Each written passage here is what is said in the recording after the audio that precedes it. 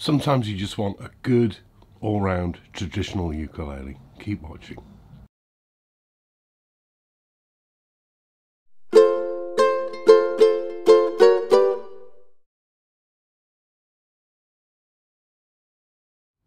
Yeah, welcome back. It's GotAUkulele review day. As ever, summary video review. If you have a look at the link below, that'll take you to the GotAUkulele website where you'll get a lot more information about this instrument.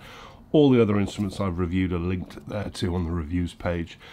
Lots of thank yous running across the bottom of the screen. As ever, really imperative I say thank you to these people. These people have donated to help keep this site going because I need to stay impartial and I don't take money from brands or stores for me to do this, but it costs money to get hold of instruments to review and to run this channel, so my eternal thanks goes to these people.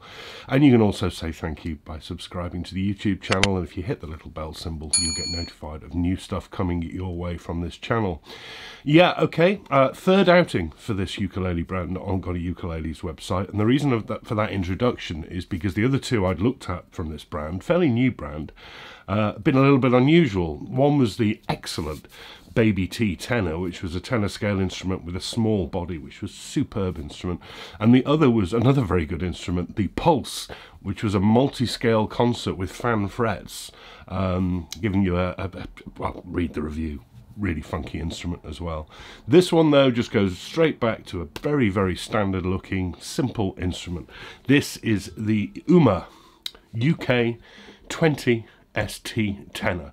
It's also available in a concert. It's also available in a soprano pineapple and a concert pineapple. This one is the tenor, and as I say, just very, very traditional, simple double bout instrument. Nothing wrong with that. I'm always on the lookout for a good instrument that fits that bill. This one is all solid wood. First little minor gripe, they call this solid mahogany. Every retailer I see who's got it says it's solid mahogany. It's 2 pieces on the top, 2 pieces on the sides, 2 pieces on the back. But it isn't mahogany, it's a kume wood, and they say that because a kume is very, very similar visually and sonically to mahogany. But it's not mahogany. It's not even the same genus. So why not just call it solid akume? It wouldn't offend me. Why call it mahogany? Maybe it's a small gripe, but I just believe in brands saying what things are. All solid wood though, and it's got a nice sort of orange stain. This is natural. I think they do some stains and colours as well, but I really rather like this one. Reminds me in colour and look to a certain brand that begins with P, who make a solid mahogany instrument. But also Snail and brands like that. It's a very attractive looking, simple, double bout instrument. Even if it isn't mahogany, it's a kume. Let's move on. The bridge is what they call engineered wood. Original models of these use rosewood, but they're phasing that out. Now, engineered wood can mean one of two things, I find. It's either a composite block that's put together and then cut into a different shape of wood, or it's a chemically treated and stained softer wood to make it hard. I can't see any composite build in this. I could be wrong, but I think it's stained.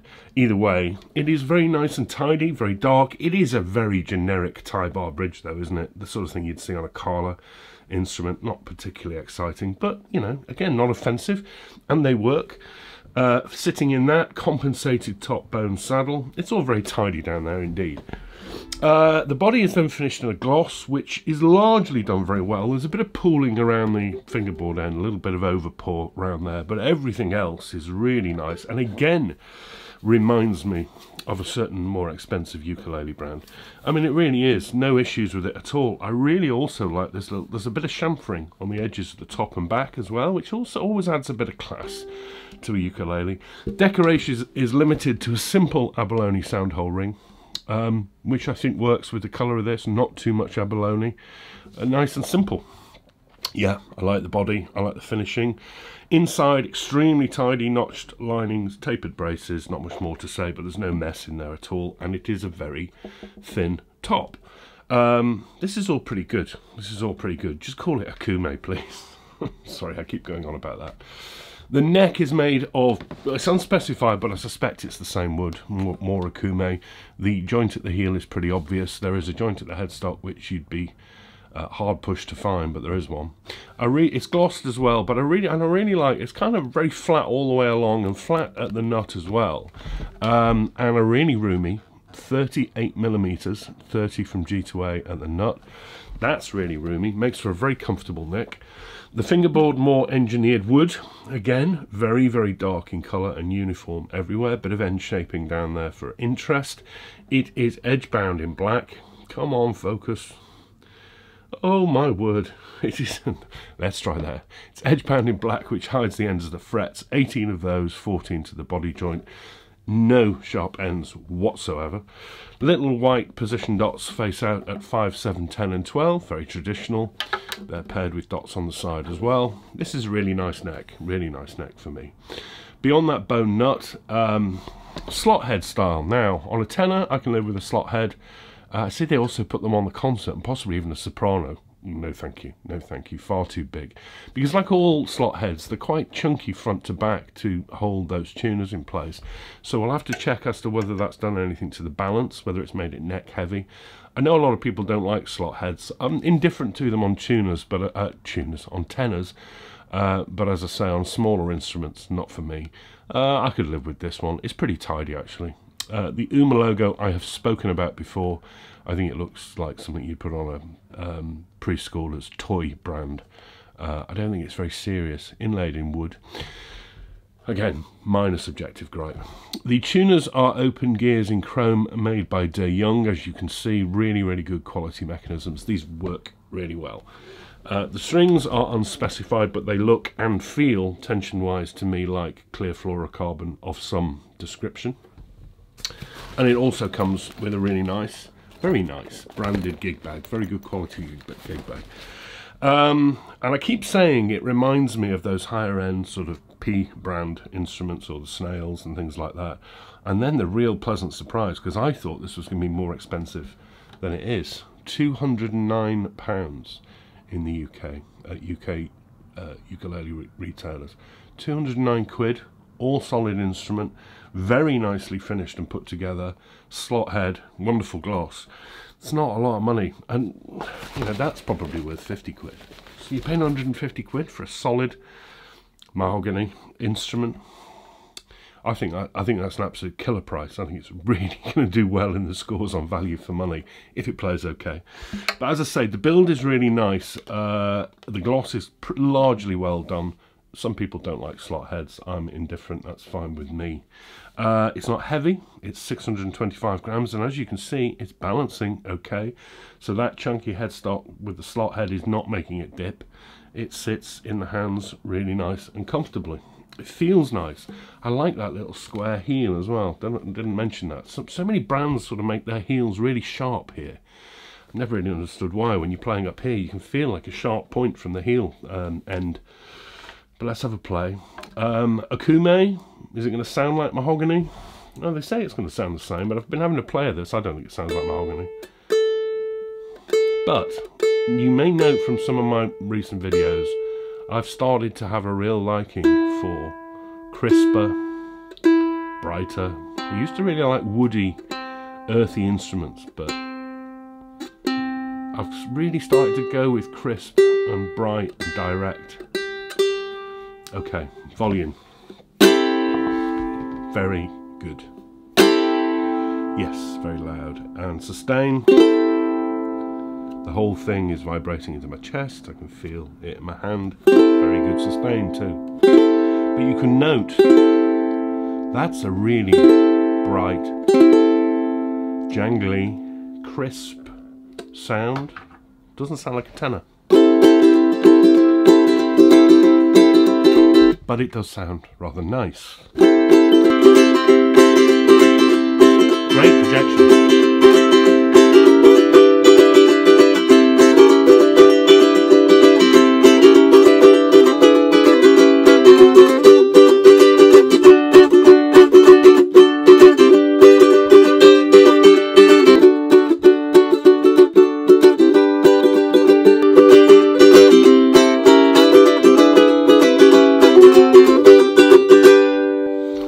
I could play that. I could live with that. That's very pretty.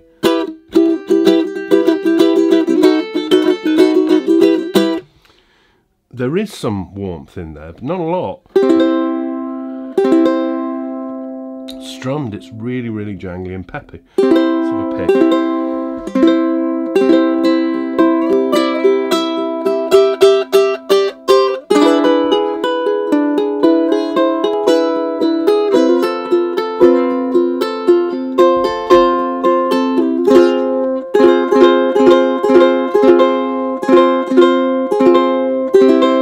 That's really rather lovely too.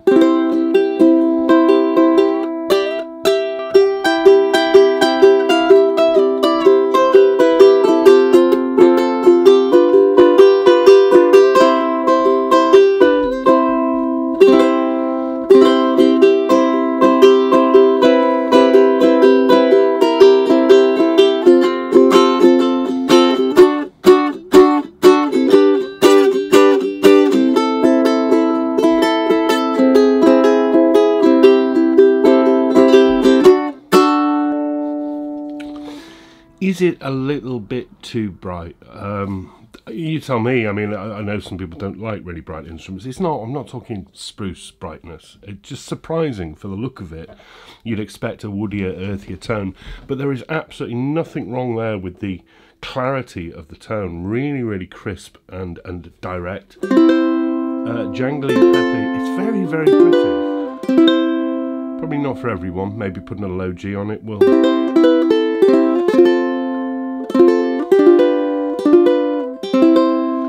It gets a very good score because it's 209 quid. That's not. I really thought it was going to be considerably more, and that P brand I'm talking about is Pono, of course. They make something like this in a very similar wood with a gloss. You'd be looking at 400 quid, I would have thought. 350, 400 quid. 209. This is very similar to the sort of snail quality, similar instruments. Pretty no frills. I like that. I like no frills instruments. Maybe a little bit plain for some people. My only gripe, just call it a Kume. That's what it is, because it's a good instrument and it looks nice and it sounds nice and it's a cracking price. Why do you feel the need to say it's mahogany? You may as well say it's Koa. It's not. Am I making too much of that? I don't know. You tell me in the comments. But I still think this is a really, really cracking little instrument. As I say, also available in concert and a couple of pineapples as well. This is just really nicely finished, really nicely put together. Really nice, clear, direct tone, if that's the sort of tone you like. Plays really nice, really comfortable neck, amazing price. How many more times am I going to go on and about this? I think that probably tells you it's rather a good one, and it gets a recommendation. My thank you to Mark Pugh at Stones Music in the UK, who are the UK distributor for Uma instruments. He brought them into the UK first and found them effectively because nobody had heard of them before. Thank you very much for the loan of this one, Mark. Much appreciated. These are available in good ukulele retailers. I think you know who they are in the UK at least, and it gets my recommendation. Right, back next week.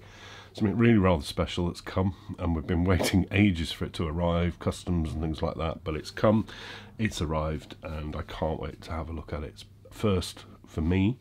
A lot of people have cried for me to get one of these brands on the reviews, and I'm glad we have. Otherwise, have a very good week ahead. Look after each other. Beautiful blue sky out there. I may go and enjoy the sunshine myself. Take care. Thanks for your ongoing support. See you all very soon. Bye-bye.